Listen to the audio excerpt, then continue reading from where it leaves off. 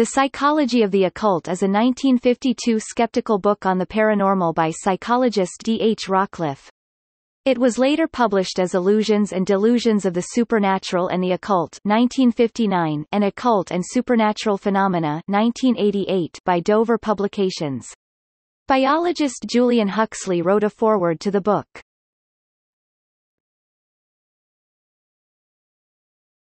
Topic. Content.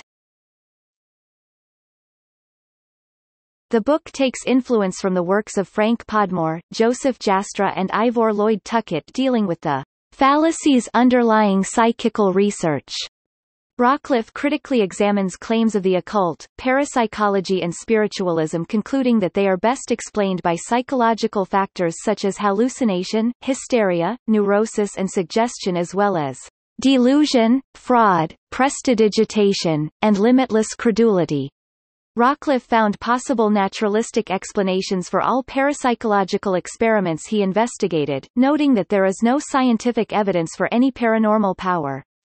He suggested that many of the results from ESP experiments can be explained by what he termed endophasic eneurosis, unconscious whispering. The book offers rational explanations for diverse phenomena such as automatic writing, dowsing, fire walking, lycanthropy and stigmata.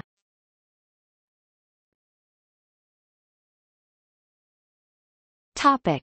Reception.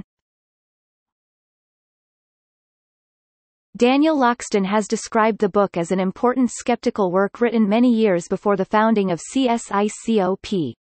He noted that, much as Michael Shermer has done in recent decades, Rockcliffe attempted not merely to debunk these claims, but to explain the underlying psychology of why people believe weird things.